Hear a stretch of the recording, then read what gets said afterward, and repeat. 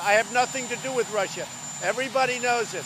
That was a Democrat hoax. It was an excuse for losing the election. This was Donald Trump at year's end, pushing back against allegations that he is soft on the Kremlin, possibly as a payback to Russia for helping him beat Hillary Clinton for the presidency.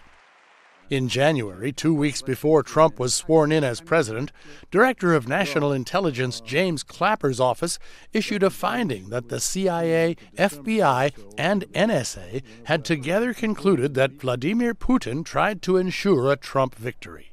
Putin, it says, ordered a campaign to denigrate Secretary Clinton and harm her electability, and that Putin developed a clear preference for Trump and aspired to help Trump's election chances by discrediting Clinton. The finding prompted immediate congressional investigations.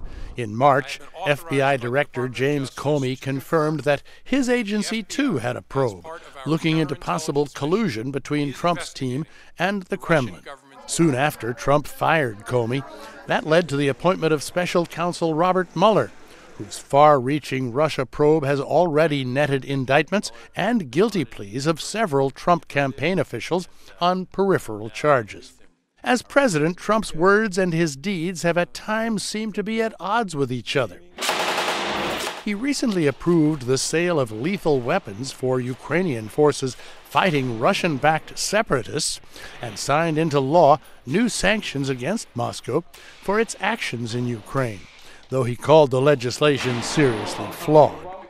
But in speeches, he still talks about trying to improve relations with the Kremlin. And I feel that having Russia in a friendly posture as opposed to always fighting with them is an asset to the world and an asset to our country, not a liability. His national security strategy casts Russia as a dangerous competitor that seeks to weaken America's global influence using subversive measures to undermine the legitimacy of democracies. But in a speech unveiling the strategy, Trump talked of building a partnership with Putin.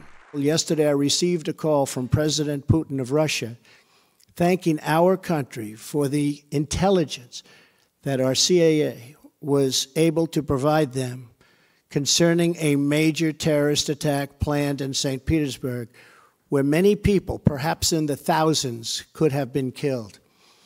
They were able to apprehend these terrorists before the event with no loss of life, and that's a great thing, and the way it's supposed to work. Analysts say Russia has become the prism through which Trump's every move is viewed, putting the president in the position of possibly being tougher on the Kremlin than he might otherwise have been. It's almost as if he's trying to overcompensate so that people won't assume the worst about him in Vladimir Putin.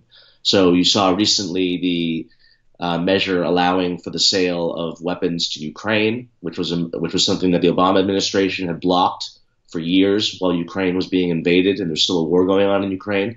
That's a very strong move. Donald Trump's second year in office promises to be, like the first, dominated by Russia, as special counsel Robert Mueller's probe is moving inexorably toward a conclusion, and the president pushes back as he faces off on the world stage with the only person ranked by Forbes magazine as more powerful than he, Vladimir Putin.